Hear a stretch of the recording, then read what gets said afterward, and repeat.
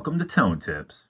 Hey guys, what's going on? Welcome to Tone Tips episode 3. This month we are going to discuss controls on your guitar and how you can use them and create either effects, use your volume knob as a clean pedal, as a dirt pedal, use your tone knob as a rhythm channel. If you have a 2 pickup guitar, if you have a pickup selector and 2 volume knobs, you can use your pickup selector as a tremolo effect. So you can kind of hit a chord and go da da da da da da da da da. You can create a very choppy tremolo effect by turning one pickup off, having one pickup on, and just using your pickup selector and going from the off position on, just switching between the 2 pickups. On, off, on, off, on, off, on, off, on, off, on, off, on, off. What that does is create a very choppy guitar sound as a tremolo. You don't have to turn anything on.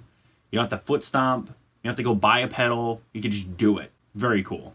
You can use your volume knob as one of those, use your volume knob, man, your channel selector for your amp.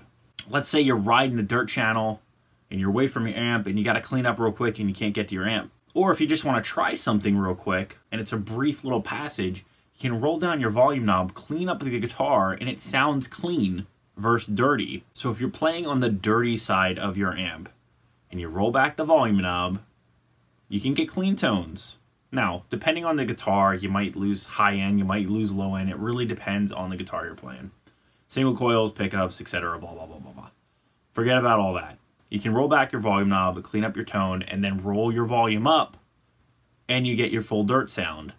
Where it's cool on clean channels is you can create swells. So what you can do is you can hit a chord with the volume down and then turn your volume up. It's like a mix knob on a reverb or delay where you can have the original signal in and the affected, and you can make one more prominent than the other. So if your mix is all the way up, you get more affected sound than dry tone. If your mix is down, you get more dry tone than effect. So the same concept with your volume knob on the clean channel, and when you're creating swells, which is an art form, but it's not that hard, you can hit a chord, then turn your volume up, and then turn it down. Hit another chord, turn your volume up, and turn it back down. So you get this effect, which is really quite nice. And you don't need a pedal to do it.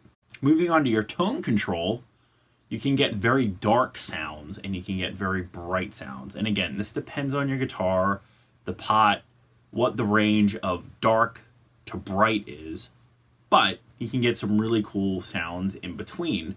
That means you don't have to change pickups, you don't have to change guitars. All you have to do is change your tone knob and go to different sections of the song when you need it. You can get a darker verse if you want, and then turn the tone knob up to get a brighter chorus. Rhythm you're playing the whole time, and it's at 5 or 6 or something on the tone knob. And you turn it up to 9 for your lead tone, so you just jump out a little bit, you're a little brighter. So really, the tone tip is use your guitar controls. Just experiment. Try a tremolo effect, turning pickups on and off with the volume knobs and using your pickup selector. Try using your tone knob for darker passages, for brighter passages. Try using your volume knob on both channels of your amp, clean and dirty, to get swells, to maybe clean up the sound a little bit, to make it less muddy, and also using it as a clean or dirty channel. So I hope all that makes sense. If you have any questions or comments, please leave them below. If you have any tone tips that you specifically do, please submit them. I'd love to hear them. As always, thanks for watching. Remember to like, share, and subscribe. Many more videos to come. Don't miss one sub.